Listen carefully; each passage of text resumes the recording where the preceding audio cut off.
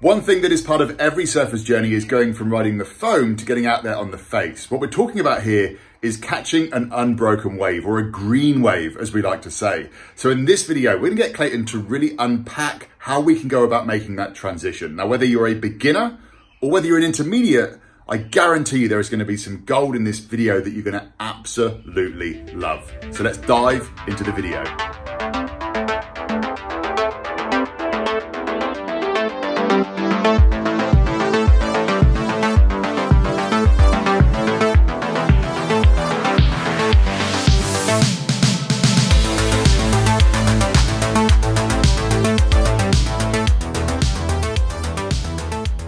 Okay, so Clayton, catching an unbroken wave or a green wave. This is the transition that most people go through when they've been learning to surf, they've been riding that foamy, and then they want to get to that point where they're then riding along the face of the wave. Yep. So you're saying that we can break this down into 5 simple steps so that people can really sort of get a grasp as to how to go about this.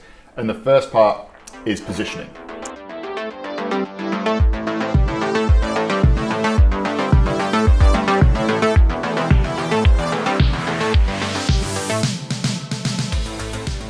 Yes, so we always say that catching waves is like catching a bus. Yeah. And you've got to be at the bus stop. Yep. So if we can go into Coach's Eye, and I'm just going to track this back. So you can clearly see over here the whitewater map. So potentially this wave kind of did this little wave did this before it closed out, and this wave is just running over here. So there's multiple places that you can catch this wave. If you took off over here and rode there, it's going to close out and you can't make that section. Yeah. If you took off over here, the wave runs across and then it runs in, and then on the straight bit it closes out. Yeah. So what we mean by taking off at the bus stop is by positioning yourself on an apex, okay, where you can go left or right, and have the opportunity to catch that wave. Okay, so that's step 1, position. So we can look at the foam that's in the water to work out whereabouts we need to sit. The second part is about people waiting.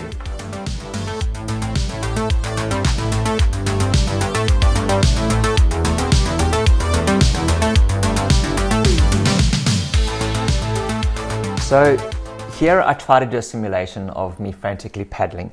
So I see the wave coming. Now, a common mistake is people just start splashing and paddling. Now, the harder you pull, you just create bubbles. It's kind of like the reason why people drown is because they start thrashing the water and they can't get any purchase. If you swam slowly, you'd actually be able to stay above the water. Yeah. So that thrashing doesn't give you any more speed. If you paddled slower would be smoother, and smoother would be faster. So very important. Now the second thing is, while you're busy thrashing, you don't know what the wave is doing. So it's important to actually know when the wave is approaching so that there's no anxiety. Third thing, you can see I've got my chin down and I'm over paddling. That causes me to nosedive and wipe out. And that's a common mistake with people, is they over paddle, they've got very little posture and they wipe out. Yeah. So when you say wait and don't paddle ahead of the wave, what is it that you actually mean here? Look at the Coach's Eye. So I can see the wave coming. Now, if I had my back turned to that wave, I'd be anxious and I wouldn't know when it's going to happen. So just by knowing when things are going to happen, it gives me time. I'm actually sitting and waiting, which means I've got time to burn. Now, as I can see the wave approaching, I know that there's going to be a point on this wave where it's going to lift me. So I lie down and I wait. There's the lift. Because see how my feet are flat and it starts to lift above my head? Yep. That's the lift. That's the indicator of your ride's about to commence. So I lean back. So arch your chest up, so chin right off of the board. So see the lean back there? Because look, my feet go flat again. I glide in. So again, it was just a couple of strokes. It was one stroke. Look at the big back arch. This is the Oreo biscuit where I'm keeping the tail down so the wave can push me forwards. Yep. then I can gently stand, and I just got to look where I want to go and point my hands where I want to go. And there you are, right in the green face.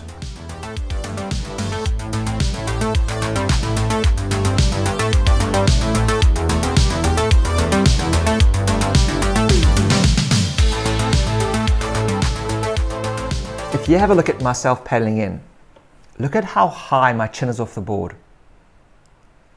Okay, so what I'm endeavoring to do is to keep my tail in the water so the wave can push the tail forwards. Yeah, which we can see when you go underneath the water. It blows my mind. Correct. Okay, so you can actually see my tail is quite level.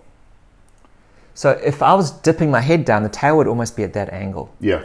So by me leveling the tail, what actually happens there is the water underneath is pushing the board up and is pushing it forward, giving me drive.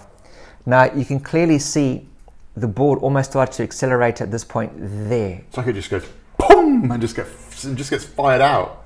Yeah, so probably the best way to explain it, if you dropped something onto a treadmill, like the treadmill that guys run on. Yeah. If you dropped something on, it'll just get whipped off. Yeah. And that's almost what the wave is doing.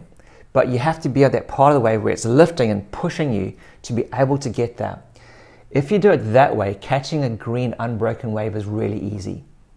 Now, if you paddle it in front of the wave, you're not going to get any assistance. And that's where guys are flailing, trying to get real strong paddle power. You can never paddle at the speed of the wave. It's virtually impossible. It's actually scientifically impossible. But as soon as the wave has an inclination, you can accelerate up to like 30, 40 kilometers an hour down the wave face and create planing speed.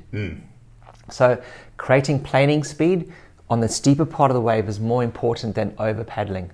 Yeah. And so in order to achieve that, what we need to do is we need to tap into the wave's energy, plus then that, I suppose, once you've taken off, you then get the speed going down. Yeah, so you don't have to pop up fast. You don't have to paddle hard if you're positioned at that bottom of the wave where the wave's lifting you up and giving you energy. All you got to do is go into what I call an Oreo biscuit, which is basically arch your back, glide for a few seconds, and then stand. Yeah.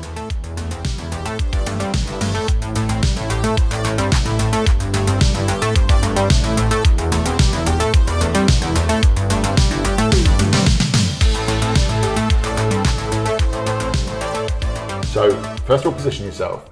Second thing is wait. When you see a wave coming towards you, don't start paddling ahead of it, like frantically paddling. You want to sit and you want to wait for that wave to come in until you feel the lift. Yes. Now that lift's a good thing. It's not a bad thing. So once you feel that lift, you also want to be looking at the wave, but then you want to be focused on whereabouts do I want to go. Correct. We've got some footage of you surfing a bigger wave.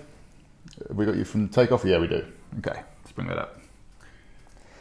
So you'll notice it's quite a bit bigger. I've almost kind of like disappeared. So it's quite a bigger, bit more stronger wave. But you'll notice that I don't paddle a lot. I just glide in.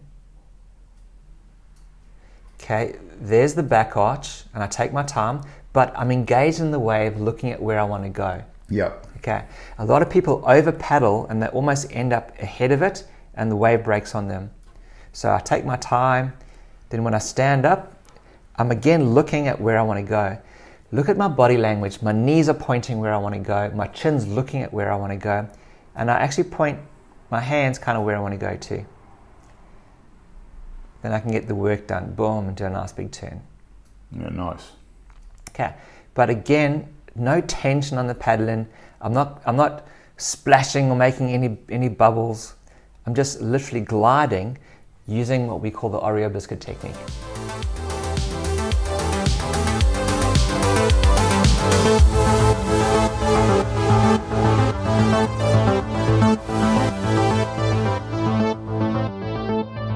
So we're a much smaller waves here. This is the kind of thing that if you were a beginner, you might be looking at waves this sort of size here. So, and what I like about this is you're seeing the wave coming, you're spending more time looking at the wave. And as soon as you feel the wave lift you, so you can see the swells coming, there's a little bit of a lift, you hop onto the board and you only arch your back. Yeah, so there was no paddle at all on that one there. So I was positioned in the right place. I waited for the wave to reach me, which is really, I can't stress this enough just from the amount of coaching that Clayton's given me, and that is to really wait for that wave to pick you up and actually start to move you forwards. So Ant, imagine if you had your head sort of on the nose of the board and you sort of angled down it. Yeah. What actually happens is that swell picks the tail up, your head pushes down, and you end up nose diving and doing a cartwheel. I'm doing a flip over, yeah. But when your tail is flat in the water, if the wave cannot lift the tail up, it actually pushes you forward towards the beach. Yeah, and the Oreo biscuit technique is, I mean, that's something which is included in the accelerated surf program. I think there's also a video within the Facebook group that sort of explains a bit more about the Oreo, because that's a separate video in itself. But those are the five steps if you were to break it down as to how to go from riding a ball of foam into riding a green wave. First part is positioning. Second part is learn to wait for the waves. Third part is look not only at the wave as it's coming in, but then look at whereabouts you want to go. Third part is wait for that feeling, wait for that lift, and once you feel that lift, it's then engage, whether that's a couple of paddles and the Oreo, or even just the Oreo on its own, which is that arching the back up, pop up, look whereabouts you want to go, and you'll be riding on a green face in no time. Now, before we wrap things up, there are a couple of myths and mistakes that people make. First one is, and you've already mentioned it, so many people think that you need to paddle really, really fast to catch a wave, which we've proven with the video here that you don't need to paddle. That comes from probably your surf school, where the guys are going, paddle, just to create some momentum, otherwise the foamy is just going to wash over you. Yeah, all you do is you tire yourself out, you create anxiety because you can't see where the wave is. And it's actually proven with Rob Case.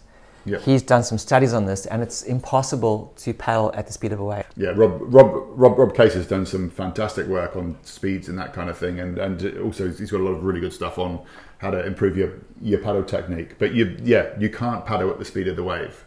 A little bit of momentum, and you can use the wave to build speed rather than using your arms. Then another one is people sitting too far out.